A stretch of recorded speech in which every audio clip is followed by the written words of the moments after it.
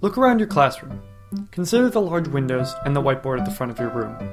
Now rewind more than 100 years to the year 1893, the year Palo Alto schools began. Young men from the surrounding area constructed Palo Alto's first schoolhouse in just 4 days.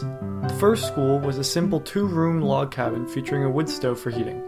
The school consisted of 80 students and 2 teachers, one of whom served in a teacher-principal role. Before Palo Alto built its own school, it relied on the neighboring city, Mayfield, for schooling.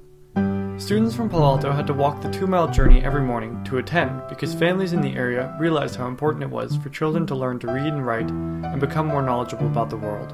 In 1894, when the first school became too small for the growing Palo Alto population, in part a result of Stanford University, a new 2-story 6-room schoolhouse was built for 240 students on Channing Street. While Palo Alto now had the beginnings of a school district, it lacked a public high school. Miss Zaki, a courageous single parent, decided to build one using her own money.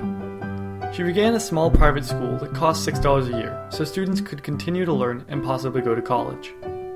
The district constructed dozens of new elementary schools, as well as Palo Alto High School, Pali, in 1918. Palo Alto's first junior high school, David Starr Jordan, in 1937. Elwood P. Coverly Senior High in 1956, and Henry M. Gunn High School, Gunn, in 1964. During the 50s, when many families moved into the area, Palo Alto built 1 to 3 schools a year.